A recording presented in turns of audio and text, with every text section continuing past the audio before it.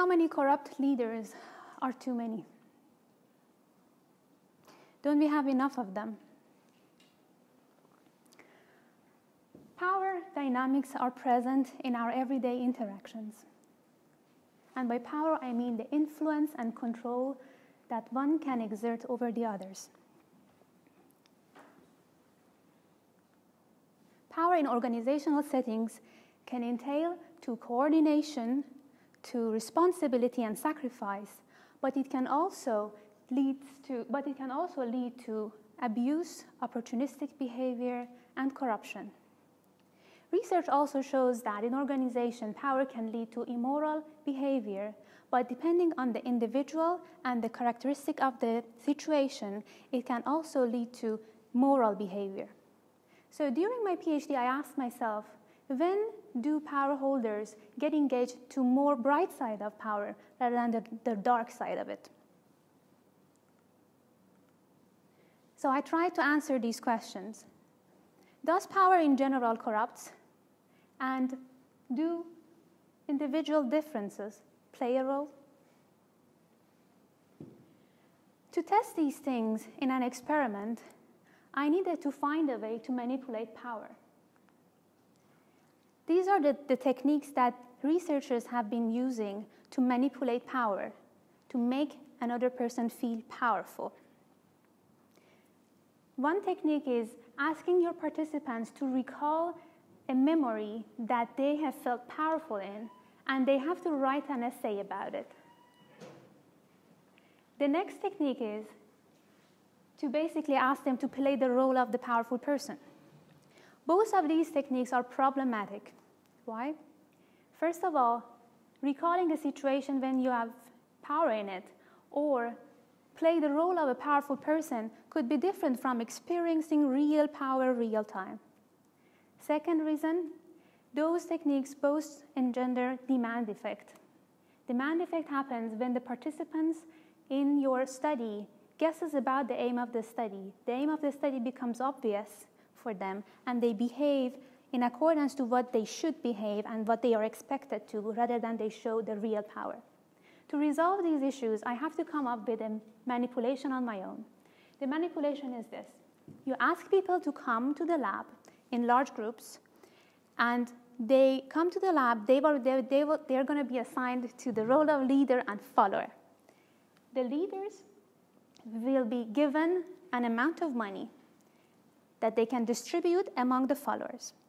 We manipulated the power of the leader by the number of the followers they had and the amount of control they had over this distribution decision.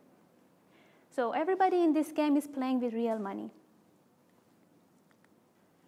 In the next stage, we measured unethical behavior of the leader by facing the leader with a new follower, and the leader had the opportunity to steal from this new follower. Before that, we looked at 3 dark individual characteristics of the leaders: narcissism, Machiavellianism, and psychopathy.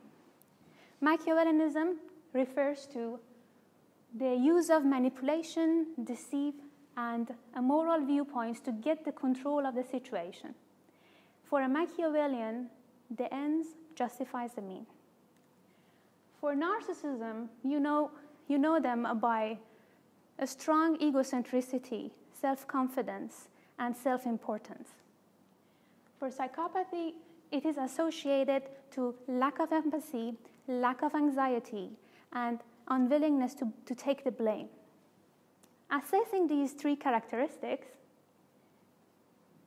we looked at the unethical behavior of the leader, meaning how much they stole from their followers and the tendency to commit to stealing behavior. So I have a question from you.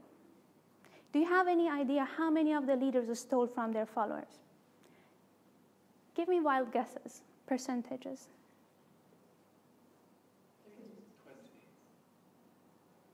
Too optimistic. More than 60% of the leaders stole from the followers. But what we've seen in our research is that it's not the power that corrupts, but it's actually the individual differences. you can see that Machiavellianism explains the amount that the leader stole from the followers, the leader gain. 1 unit increase in Machiavellianism score increases the leader gain by almost 41%. We also saw that narcissism interacts with power, explaining the unethical behavior of the leaders. Here you can see the narcissism score, and here is the probability for a leader to steal. For a low-power leader, there is not much difference. But when you see the high-power leader, you can see that narcissism enhances the tendency to steal. So, in sum, my research shows the revealing effect of power. Those who have the tendency to exploit and to manipulate others, when they are appointed to high-power positions, they exploit more and they get engaged into unethical behavior more often. So, these results show that we have to pay attention to these dark personality traits in our choices of who we vote for, who we select as leaders, and who we trust. Because as you know, it is hard to give unlimited power to limited minds. Thank you.